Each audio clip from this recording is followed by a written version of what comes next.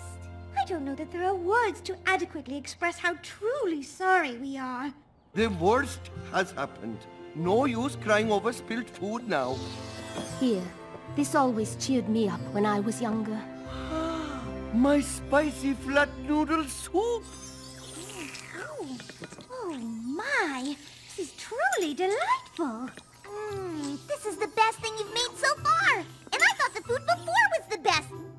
That's all I've ever wanted to do, Father. Make food for the ponies of Canterlot, like the food we made together when I was younger. It has been so long since we cooked together. Remember how you used to hide the ingredients you did not like? You know what? Who cares what some stuffy unicorn thinks of the food here? It's exquisite. That's true. And you don't need 3 silly hooves in your window to prove it. That's double true. You just need ponies in here to give it a chance. Ponies that will tell every pony else in Canterlot that the Tasty Treat is the best food in the city. That's true times 3! But without Zesty's approval, no pony will even try our food. Oh, yes, they will. Pinky, we are the perfect team for this. We were just doing the wrong jobs. I will go out and bring the crowd. You stay here and make sure this place is every bit as unique and rustic as it was the moment we walked in. And what about us? You two? You are going to cook. Make whatever you want and make a lot of it. I intend to bring a crowd.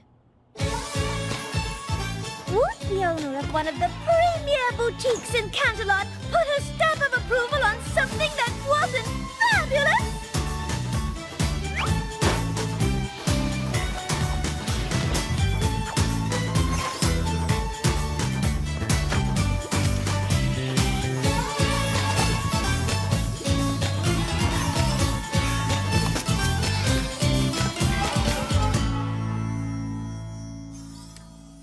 It's almost time. Is every pony ready for the grand re-opening?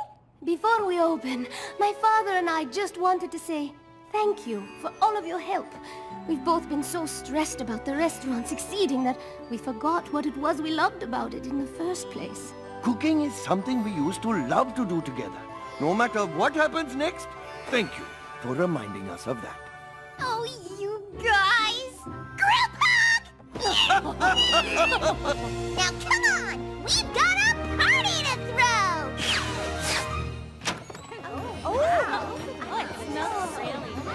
Welcome to the Tasty Treat. Make yourselves comfortable.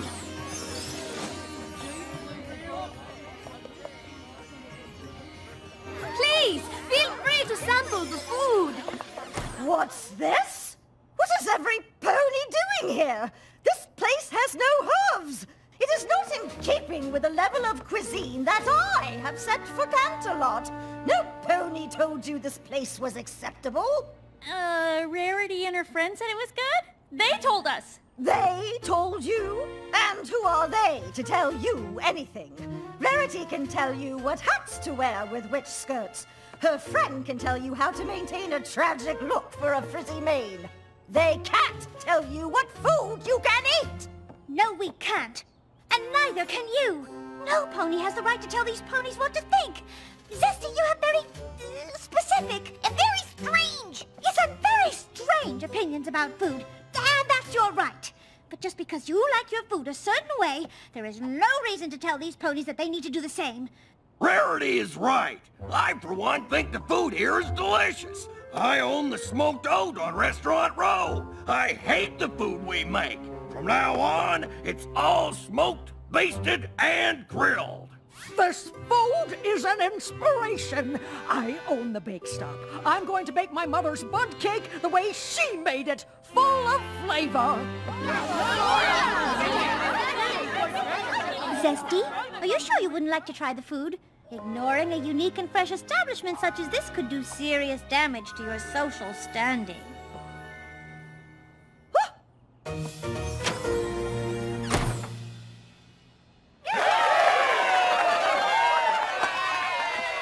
Thank you so much. You are both truly amazing.